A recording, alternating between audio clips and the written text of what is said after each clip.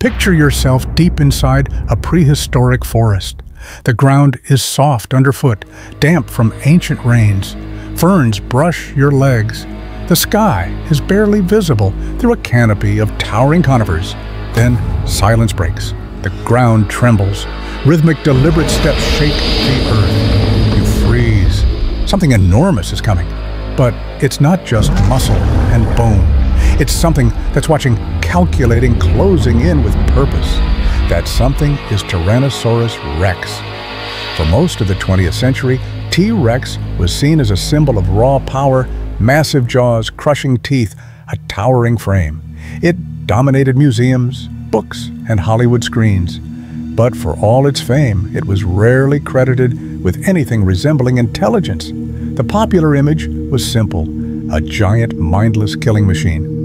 But as paleontology has advanced, so has our understanding. And what we're discovering now is something far more intriguing. T-Rex may have been smarter, possibly much smarter than we ever imagined. Let's begin with the evidence inside its skull. While we obviously don't have fossilized brains, we do have remarkably well-preserved skulls. Using CT scans, scientists can create endocasts, 3D reconstructions of the brain cavity. These reveal not just size, but shape and structure. Compared to other large dinosaurs, T-Rex had a relatively large brain for its body size. More importantly, the shape and complexity of its brain suggest advanced capabilities. One standout feature is the olfactory bulbs, the brain structures responsible for processing smell. In T-Rex, these were massive.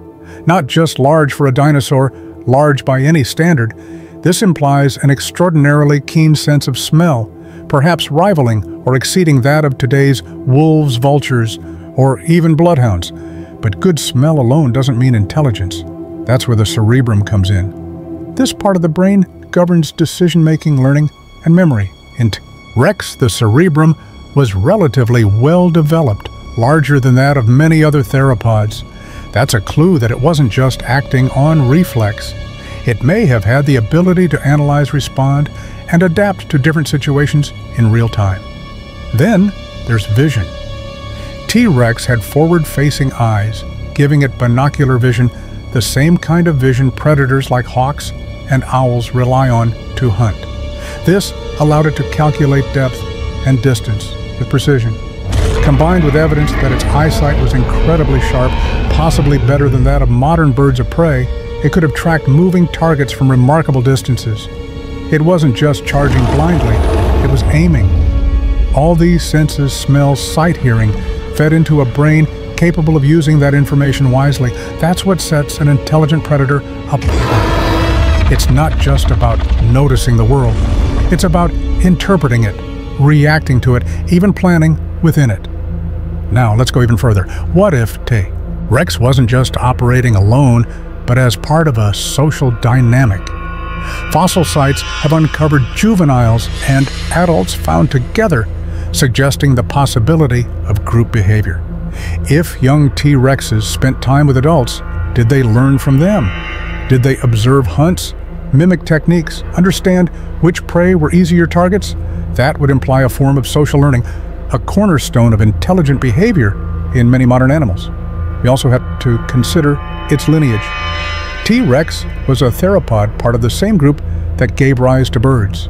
And modern birds, especially crows, ravens, and parrots, are among the most intelligent animals on Earth. They use tools, solve puzzles, and even communicate in complex ways. While T-Rex isn't a direct ancestor of birds, it shares a common heritage. That means the neurological foundations for intelligence might have already existed in this ancient predator. So, what are we left with? A creature with sharp senses, a capable brain, a potentially social life, and a legacy that echoes in the minds of birds soaring above us today. T-Rex wasn't just a brute. It was likely a thinking, adaptive, calculating predator shaped by evolution to dominate not just with force, but with instinct, honed by experience. The next time you see a T-Rex skeleton in a museum, Try not to just see the teeth and the claws. Imagine what was behind those eyes, because beneath that thick skull may have lived a mind more brilliant than we've ever given it credit for. Let's return to that ancient forest. You're standing at the edge of a clearing. A herd of hadrosaurs, duck-billed plant-eaters, graze near a slow-moving river. They snort, chew, and shift lazily. Nothing seems out of place, but just beyond the trees, beneath a curtain of ferns, something massive is waiting. It's not moving. It's not roaring. It's watching, studying, timing. That something is Tyrannosaurus rex. We often imagine predators as relentless attackers, charging in teeth, bared, smashing whatever stands in their way. And for a long time, that's exactly how T-Rex was portrayed, a reckless juggernaut. But modern science tells us that predators who survive, especially apex predators, need more than power. They need patience, precision, and above all, strategy. T-Rex didn't have to run fast. It didn't have to chase prey across open plains like a cheetah. In fact, its massive body, up to 40 feet long and 6 to 9 tons, made sprinting nearly impossible. Instead, it likely relied on ambush tactics. Moving quietly through thick vegetation, it may have used its senses to track prey, waiting for the perfect moment to strike. That moment was chosen carefully. Fossil evidence suggests T-Rex often targeted vulnerable individuals, the injured, the young, or the old. Like lions today, it may have followed herds over long distances, identifying weakness before committing to an attack. That means it wasn't just reacting. It was observing, selecting, and planning. Its senses made that possible. We've already explored its incredible sense of smell and vision, but in the context of hunting, those senses become weapons of foresight. T-Rex didn't need to see prey to know it was nearby. It could smell a wound, hear rustling in the dark, track a scent trail through mud and forest. But what truly separates instinct from strategy is the ability to learn from experience. Fossil records show patterns of attack. Prey bones from species like Triceratops and Edmontosaurus show repeated injuries in the same places: neck vertebrae, hind legs, and spinal columns. These are not random bites. These are targeted strikes aiming to disable rather than merely wound. This suggests that T-Rex understood anatomy not consciously like a surgeon, of course, but instinctively through repetition and memory. It knew where to bite.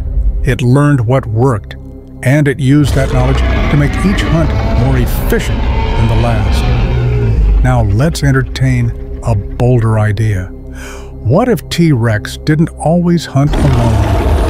At several fossil sites, scientists have discovered multiple T-Rex skeletons preserved together, including both adults and juveniles. While some argue these were simply drawn to a carcass and died at the same time, others believe it hints at a form of group behavior. Maybe not pack hunting like wolves, but something more complex than pure solitude. If young T-Rexes traveled with adults, they may have learned by observation, watched how adults stalked, how they picked their moment, how they delivered the final blow. This kind of learning is known in modern animals as social learning, and it requires both awareness and memory. Even conflict among T-Rexes tells us something.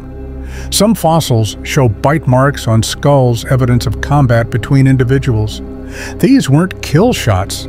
They were ritualistic dominance, displays, territory fights, mating competitions. Engaging in such behavior without killing each other outright implies a capacity for self-control, social signaling, and maybe even understanding unspoken boundaries, traits far beyond simple instinct. When you combine all this, a new picture emerges. Not a brainless monster thrashing through the forest, but a creature that moved with intention, that waited for the right opportunity, that may have taught its young, that struck with surgical accuracy, and that perhaps remembered each encounter, storing what worked and discarding what didn't. Today's predators, the most successful ones, aren't the strongest. They're the ones who think. T-Rex may have belonged to that category. A predator that mastered Not just the kill, but the wait, the watch, the plan. It didn't just dominate its world through size. It may have ruled it through strategy. By now, we've seen that Tyrannosaurus wasn't just a brute force predator.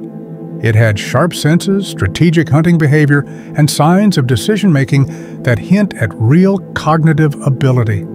But there's one final question that takes the idea of intelligence even further. Could T-Rex learn and remember? And if so, what does that tell us about the roots of intelligence in the animal kingdom? While we can't directly observe the behavior of a creature that went extinct 6 million years ago, we can examine the clues it left behind, especially in its brain. Paleontologists have long used endocast 3D reconstructions of brain cavities from fossilized skulls to estimate brain structure in dinosaurs. In T-Rex, these reconstructions reveal a brain that, while not massive in absolute size, was highly specialized. The cerebrum responsible for voluntary action problem-solving and memory was well developed. Not at the level of mammals or birds, but impressive for a reptile of its time. This suggests that T-Rex may have had the neurological capacity for memory. In other words, it could remember which areas yielded food where danger lurked and which tactics failed or succeeded in previous hunts. That kind of memory is critical for a predator living in a dynamic competitive environment. Think of modern predators like lions or wolves. They don't just act on impulse, they remember the terrain, the behavior of their prey, the movements of rivals. It's how they survive. If T-Rex had similar memory capabilities, it may have been far more than a creature of instinct. It may have been an animal shaped by experience. Even more fascinating is the possibility of social learning from others.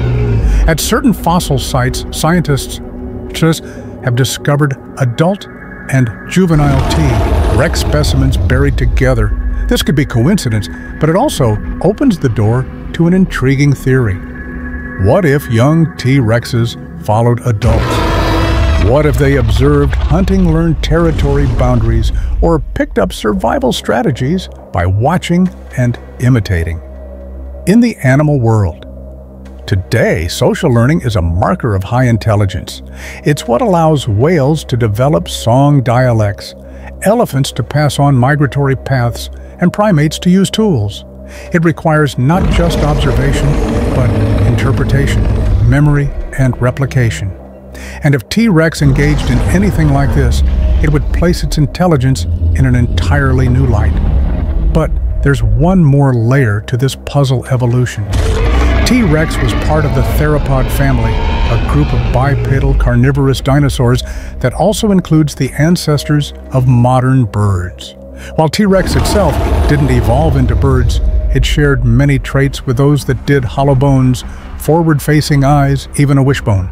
Most importantly, it shared a similar brain structure, one that laid the foundation for what we now recognize as some of the most intelligent creatures on Earth.